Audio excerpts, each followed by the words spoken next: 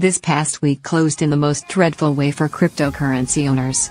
Coincheck's $400 million loss reminded everyone of the increased risk involved with trading these digital tokens. Despite a continued fall in prices through Friday, the market bounced back on the weekend.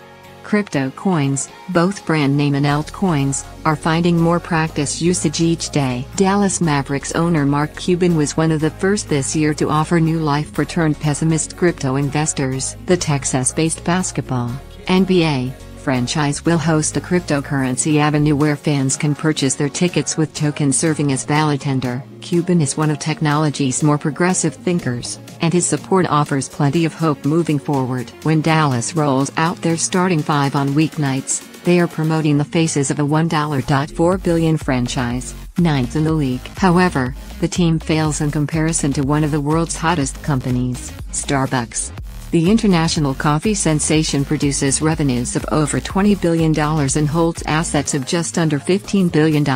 Corporate chairman Howard Schultz pushed Captain Ahab's chief mate into conversation late in the week following a statement with optimistic tones for cryptocurrency. Schultz, while keeping any potential claims at an arm's length, mentioned the potential for this digital currency and the bright future it brings. Many investors leapt internally following his statement, and Schultz made it clear that while he sees tangible utility in the idea, but Bitcoin may not be the right coin for the job. Two of the United States' most recognizable companies have publicly praised the potential for cryptocurrency in both the short and long-term future. Investors target the retail market as the ultimate goal for digital currency.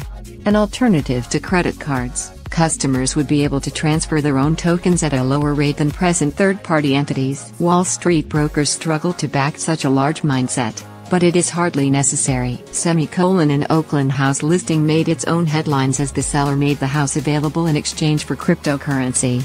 The idea is not a new one. BitcoinRealestate.com is an online listing with properties ranging from condominiums to bulk lot purchases, with prices between $50,000 and $6 million. Oakland's current property may have been elevated by the lack of crypto relevancy in the Bay Area.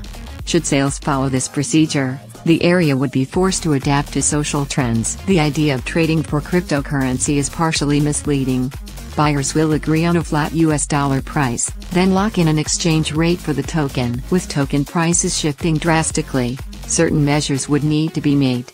Most important is that the crypto market is displaying an ever-increasing amount of utility in everyday life. Whether investors will be able to stop in for a cup of coffee before work, or purchase their dream house, there is a bountiful parallel between opportunity and capability.